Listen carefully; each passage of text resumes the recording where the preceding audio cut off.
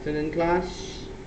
Alright, we're going to use a simple example over here to run through quickly the steps of the skill on how you do linear programming.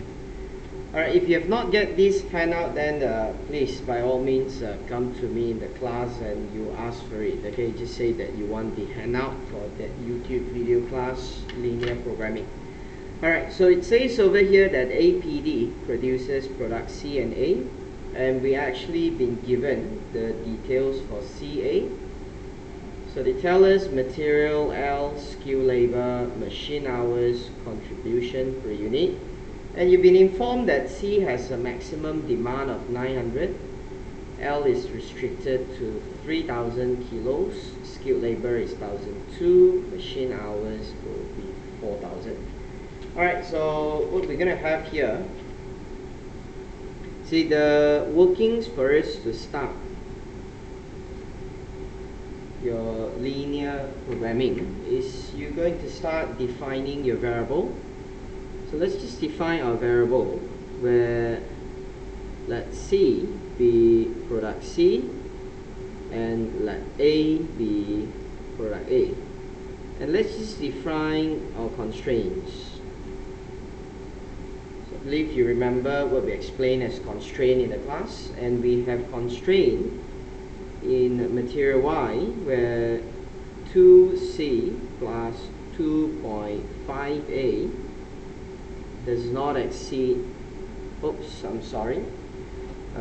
material Y is restricted to 3000, does not exceed 3000.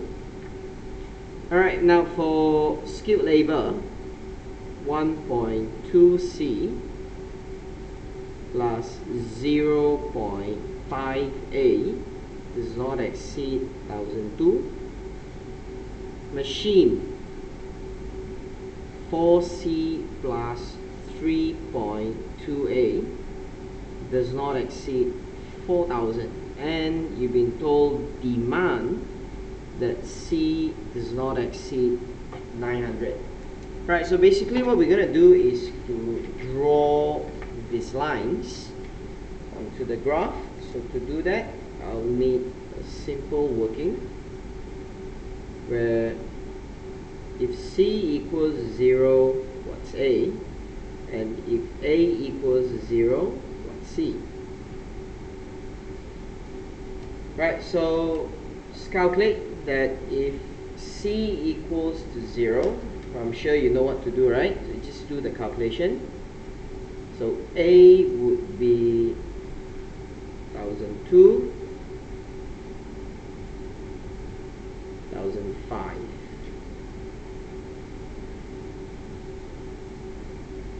Two 2004, 1000, 1250,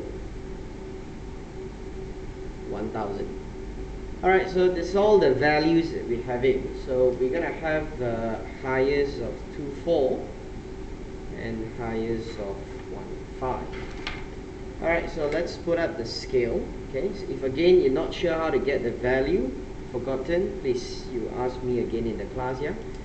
Alright, now we're going to put up the scale to draw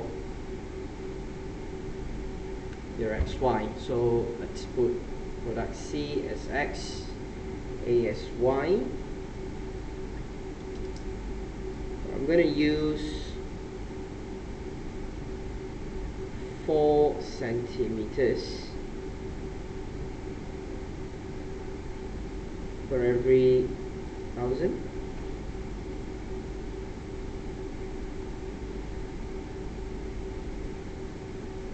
Again, I don't have the graph paper here, so I'm just using a blank paper for illustration. 1, 2, 3,000. 1, 2, 3,000. Right, that's my scale. Right, and you're gonna have product C and product A on both the axes. Alright, so draw the first line. Now the first line for material L is you're going to have A at 1002, C at 1005. So 1005 would be here, and 1002 will be 0.8 centimeters. Right, that's 1002. 1005. Okay, right, that's your line for material L, where 2C plus 2.5A does not exceed 3000. Right, then we have 2004. 2004 would be 1.6 centimeters. Then 1000, right, that's 2.4, it's 1000. Alright, that's my line. So what is this? This is my skilled labor. 1.2C plus 0.5A does not exceed 1002. Alright, now for machines, you're going to have 1250. 1250, that's 1 centimeters. Right, that's 1250 to 1000. Right, that's 1250.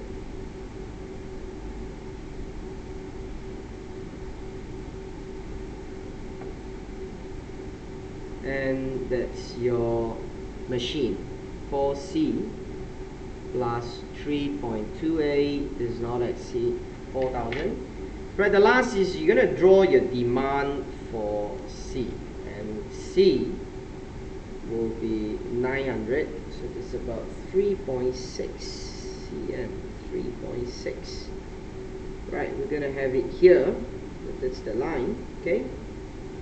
And demand, that C does not exceed 900. Okay, class, so you've got all the lines drawn in. So again, so based on this example, where would your feasible region be?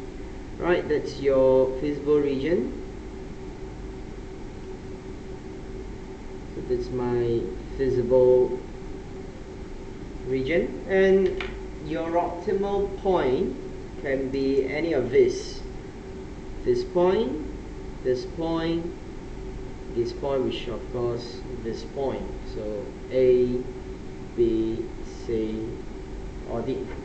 Right, so they actually want us to solve the problem, as in to find what's the optimum solution. So you should know that the objective that we're having here is to maximize contribution. So that's our objective. So what is contribution? So contribution is actually 10C plus 15A. So you're going to draw a line that will represent your contribution function. And remember what we say in the class? So the shortcut is you're going to inverse the value. So anything goes to C goes to A goes to C. So you're going to draw 1510, or you're going to draw 150, 100. So that's basically what you can do. You can use 1.5 cm to 1 cm. So you can just use any approach as long as the proportion is 15 to 10. Alright, so if I'm going to use 1.5 cm and 1 cm, alright, so that's my contribution function. So please use your ruler, push it to the last point, and which has to be the last point that we're going to touch here. So we're going to cut off CD and go further. Oh, so this is quite close. I believe if you go further up, you're going to hit on B. So leaving A as your optimum solution. So which means your optimum point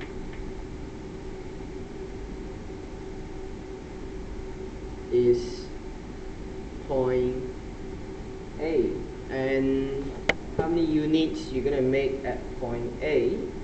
Right, basically point A is the point that shows 2C plus 2.5A equals to 3000. That's the line.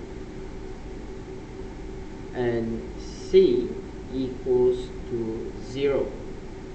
So this is what you got to solve. Alright, so quite simple. If C equals to 0, so you're going to have no C. So A is going to be 3000 divided by 2.5. Right, so that's your optimum solution. You're going to produce 0 unit of C, 1200 unit of A. Right, that's your optimum solution. Alright class, so based on this, the maximum contribution that you're going to get is going to be 1002 times 15. And that's what you're getting, 18,000. Okay, so I hope that this example again illustrates to you the very basic steps on how you do linear programming. So again, so we serve this as a flashback of what we learned in the class. So if you do have anything not clear, or you've forgotten your skills or your steps, please come to me and ask, and I will show you in the class itself. Alright? Okay class, thank you very much. Thanks for revising.